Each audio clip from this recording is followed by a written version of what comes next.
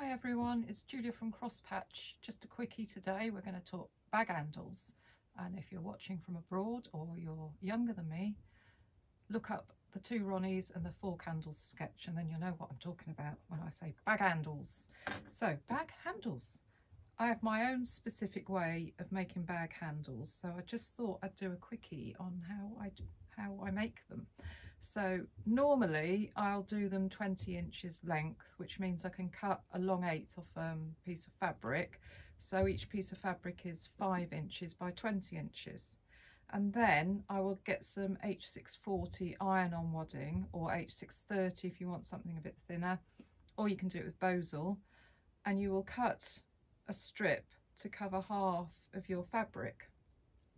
Then you will fold it right sides together, so you've got the wadding one side and the plain the other side, and you'll stitch all round this piece of fabric, leaving a gap in the middle seam.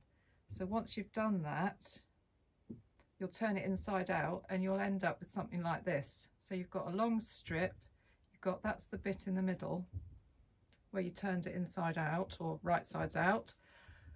You'll end up with a strip. So this is one handle, obviously. I always say in my instructions, slip stitch the gap closed, but in reality, do I ever? No. So I've got my bag handle, and I mark roughly between 2 inches and 3 inches, depending on what kind of bag you're making, with a pin either end.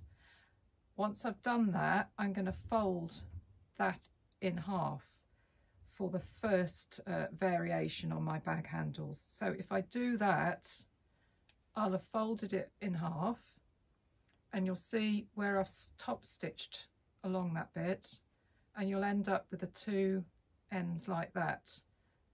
The alternative way of doing it is you'll get your piece of fabric like this, and then fold one over the other. So fold it in about 1/2 inch that way and 1/2 inch that way.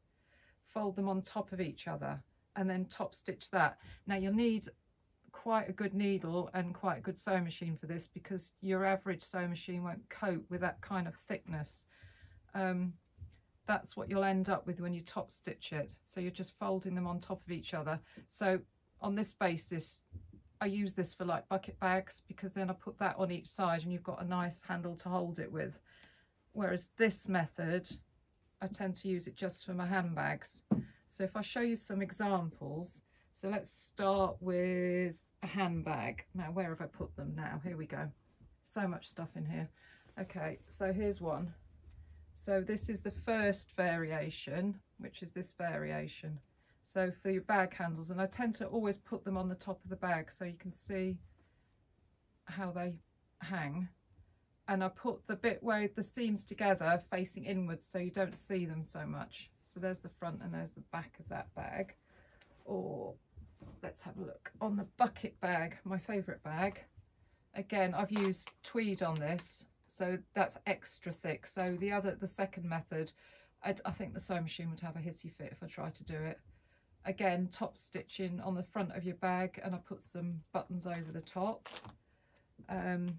Bucket bags, again, this is the second method of doing it, and so you can put it on either side of your bag, and I've stitched, as you can see, I folded it over twice and top stitched along the top. If you're doing it that way, lengthen your stitch to about a 5, I would say. That's on my Janome. Another way, here we go, here's another one, another bucket bag, second method again. So that's this method, folding over twice. So that's the fabric I've used on this. This is my latest kit. So it's like a thread, it's my box bag for putting all my Valdani threads in. So that's that one. Now you can go really dinky, teeny tiny with these. So these are my little tumbler bags, and as you can see, I've done little teeny tiny handles. So you can go all the way from, these were like 1.5 inch strips of fabric up to 5 inch strips of fabric. Here's another teeny tiny one. And you just top stitch it to the top of the bag. So it's like a little mini satchel. So you can see I've just top stitched them on there. And another one. This is slightly different, same method, but I didn't want them top stitched over the lace, so I've hung them down and stitched along there, tucked them in the lining on this one because I didn't want them detracting from the pretty stitchery on the front of the bag. So that's it for bag handles. Just a quickie. I'm off to sit in the house and wait for my new Bernina sewing machine to come, and I'll see you soon. Bye.